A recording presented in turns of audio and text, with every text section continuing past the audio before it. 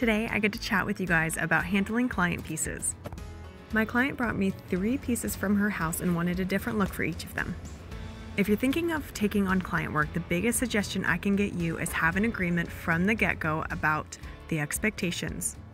Approximately how long it's going to take you to do the piece, approximately how much it's going to cost, especially when you are just about to get into it, and the price could change depending on how much repair it needs, and also the style, the colors, the handles, the stain colors, all of that needs to be chosen ahead of time. Time is valuable, and so if this is not chosen ahead of time, it can really cut into the time needed to work on the piece and get it done if the client is changing colors after you have already started. For this particular piece, I was painting the inside and the outside, but I was staining the top. For the front of this piece, she wanted burlap on the archway inserts. She wanted it painted white, picket fence by Fusion, and then the coffee table she wanted painted chocolate by Fusion with the top stained as well. And then the side table, we didn't set the right expectations from the get-go, and so we chose after the fact to have it painted in the same picket fence white. When I have two-toned client pieces, I like to strip the tops before I even start and clean the bases before sanding. For all the pieces, you can use Premium Stripper or Green Ease. It's a natural soy-based product that's amazing. For the Premium Stripper, I use Afterwash to clean them up. For Greenies, it actually comes with its own finishing cleanser, and you can find a discount code in the description below. For this particular piece, I knew the client wanted just one knob on each of these drawers, and so I knew I needed to fill this hole. I have craft sticks, wooden dowels that you can get at Michael's or Hobby Lobby, and these sticks work super well. It was a tight fit on this one, but typically for other ones, they fit. You can glue them in with wood, cut them to size, stick them down in there. I had to kind of hammer them, and then use a bit of wood filler on the top. And then you're going to sand them after. But if you tried to wood fill this entire thing, it just doesn't look right, and it could potentially crack. I buffed down the rest of the piece that was going to be painted. To prevent any bleed through on the white paint or any light paint when I'm going with light colors, I use a shellac Benzinzer primer for the underneath. Now, disclaimer, you are not supposed to spray shellac. You can spray any of the water-based sealers, but the shellac you are not supposed to put through a sprayer. I've never had an issue, but they do say that shellac is flammable, and so it is better to roll it on or paint it on. So back to working on all 3. While the primer's drying on that first one, I started sanding the next ones and wiping those down to get them ready to be painted.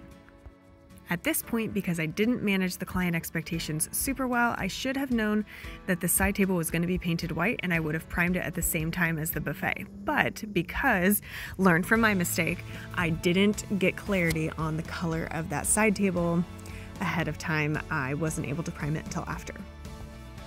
This was my first time using Fusion paint, and it's amazing, but it dries really fast. And so as I was doing it by hand, I noticed that I was getting a lot of brush marks, and so I had to sand it down quite a bit, and then I used my sprayer to spray it on. So if you're using Fusion, make sure whatever the climate is that you're in, it just dries really fast and works much better, at least for me, through a sprayer.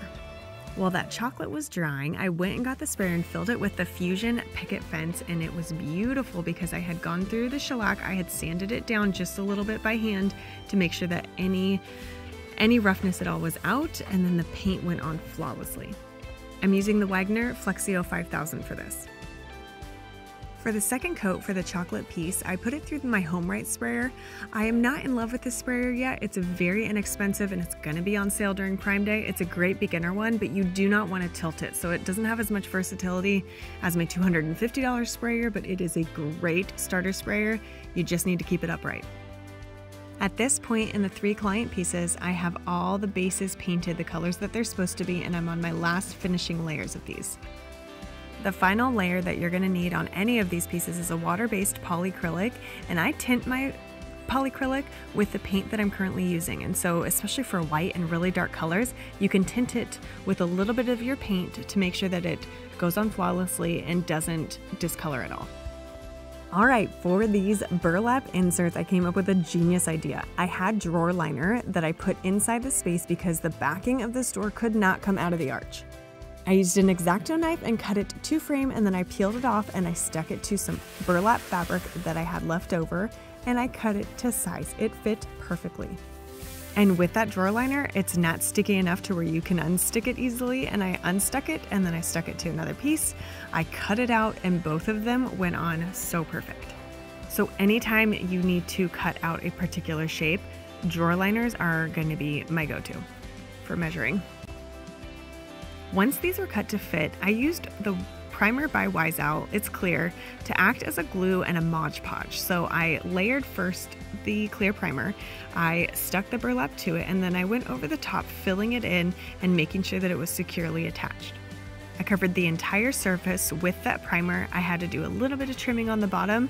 Other than that, it dried clear and it looked perfectly exactly how the client wanted it. It might not be your favorite, but again, this is the client's choice, and she loved the burlap detail.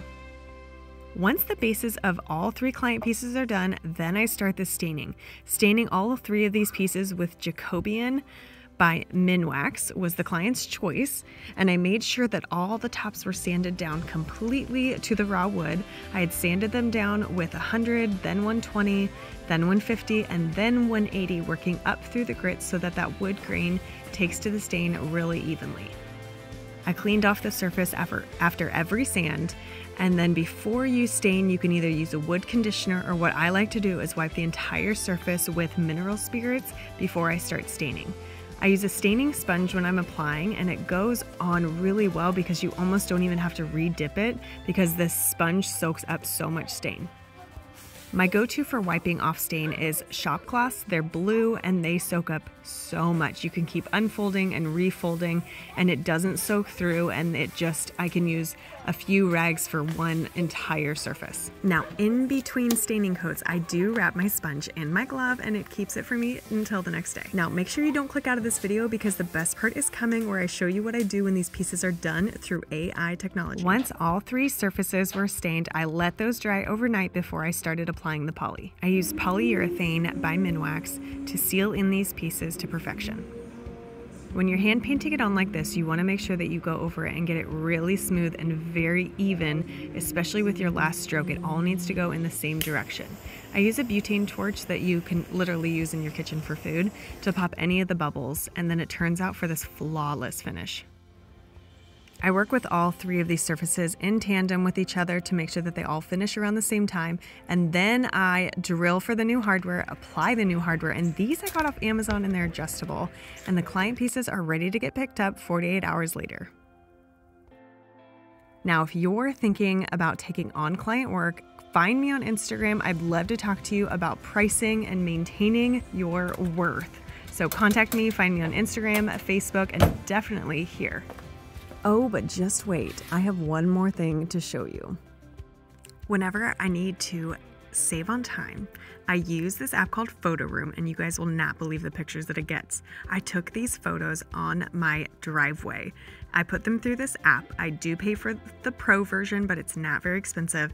And it places my furniture into rooms, and I can specify with this AI exactly what type of room, what type of stuff I'd like around. I can save these photos and I can use them for my portfolio, or if I'm selling a piece, I can use this to stage it on Facebook Marketplace.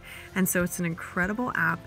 You can use it to get different size ratios too. So if you need something that's square, something for YouTube that's horizontal, something for a reel that's completely vertical, you can use it to create all of that in all types of spaces.